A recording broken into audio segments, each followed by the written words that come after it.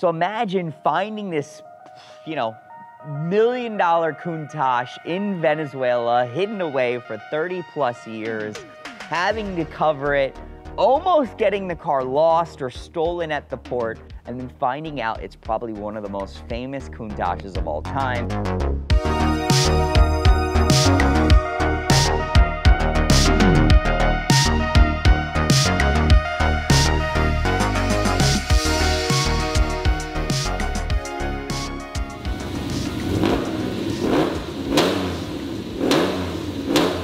So for the past year, we've been working on a very special black Countach, and I haven't shown this car on social media. I haven't shown this car on YouTube, maybe inside the service, a brief look at this car. But this is one of the craziest stories that we have ever sort of captured. And this is the story of a lost Lamborghini Countach that ended up in Venezuela.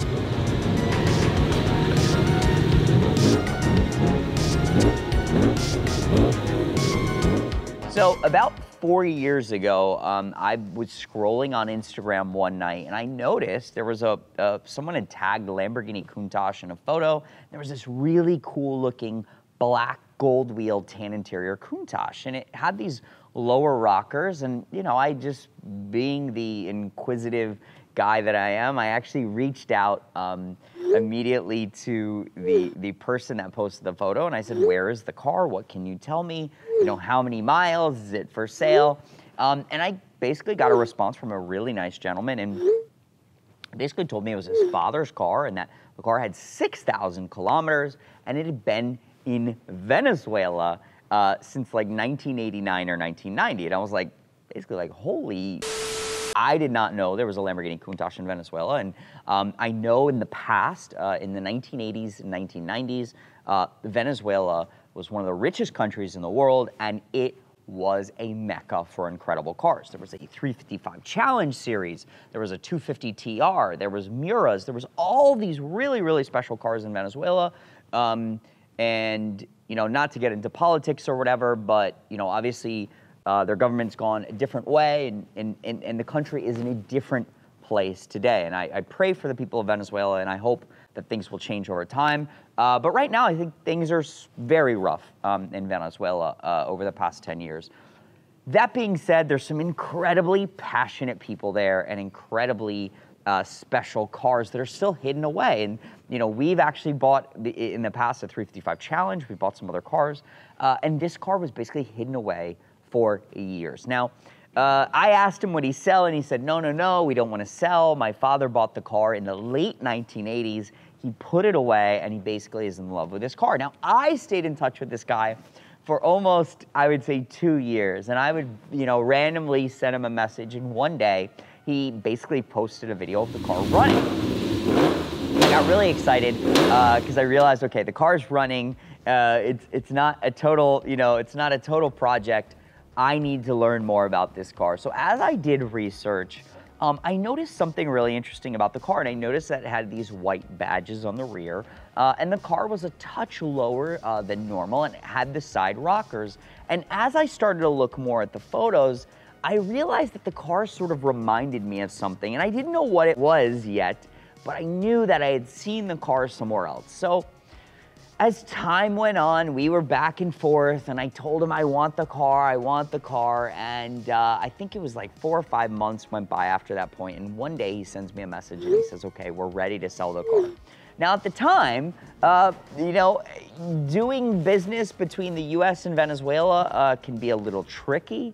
Obviously you can buy things out of Venezuela, but it is very scary to do. You have to be very careful. Things get stolen out of the port. A lot of things can happen. So I was actually very cautious. So luckily I have a very good friend that has a ton of experience in import and export in Venezuela. He moves cars, he moves all these different things. So he basically told us he would help us. So we started negotiating, and we went back and forth on the price. I was actually paying a lot for the car because I knew I had a great home for the car, and I knew finding a 3,000-mile Countach downdraft was very hard to find.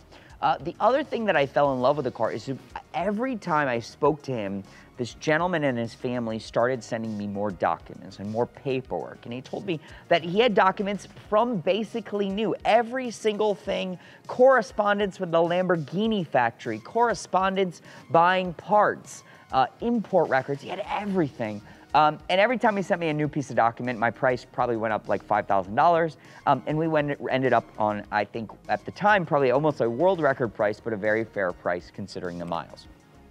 We ended up having to put the car in a container. There's these insane photos, which we'll post, of the car basically being hidden. I was being, shipped out of Venezuela, put into a container and shipped into Miami. I have to say, we were almost terrified because you never know with these situations what could happen. There's a lot at risk, a lot, happening.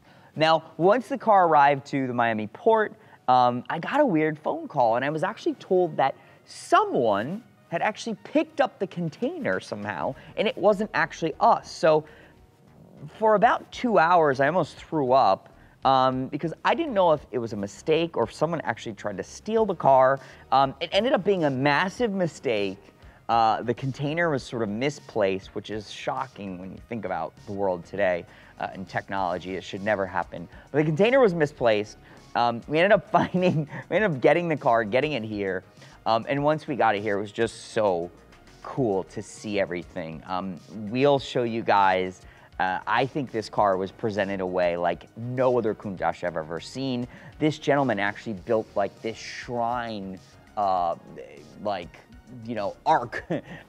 Ark of the Covenant type box for the car with everything from the original window sticker, the original books, the original correspondence when he used to buy parts from the factory. Every little thing detailed on this car in this beautiful box. And I've never seen anyone do this, mind you, and we've bought and sold well over 100 Countaches. And it was really special. You could tell he just loved the car. And we saw it was really just beautiful. Original paint, original interior. It needed a lot of little love and really needed everything mechanical. The car had been sitting for a long time. We ended up pulling the engine, going through the carburetors, gaskets, seals, and everything. And we're almost done. We've done tires, suspension bushings, etc. We interrupt our program to bring you this important message. I'm adjusting the carburetors on this infamous Venezuela Countach. Oh yeah. There's a nice story behind this car. I had the opportunity of seeing this car when I was a little kid in Caracas, Venezuela. 15 years later, I'm working on it. It was the only Countach we had in the country. One owner, a very low mileage car. I took the engine out, full service, suspension, AC, upgrade, interior redone, basically everything. Brakes. And it's going to a very, very passionate Countach collector. He has another white-red Countach, and I basically told him he had to buy this car. Now, in this process, we discovered something so cool about this car, and this is where the story gets even better. So when I was looking at that car originally, I saw these side rockers and I saw the white badges on the back, and I realized I had seen it before. And where I had seen it is probably in one of the most iconic Lamborghini photos of all time. It's this black Lamborghini Countach that's sort of lowered. It's in the beach somewhere in Fort Lauderdale, and there's a girl in a bikini, I think it's a black bikini, and she's getting into the car, and there's some great photos of her standing by the door, etc. And this is that actual car. When going through the paperwork, we realized that it had a few differences. When that photo was taken, we found original photos of the car, realized that he had changed them over time, and he actually purchased the car in Fort Lauderdale in 1988. So this was the actual car. It was a black downdraft, the same wheels, the same everything. It's that actual car.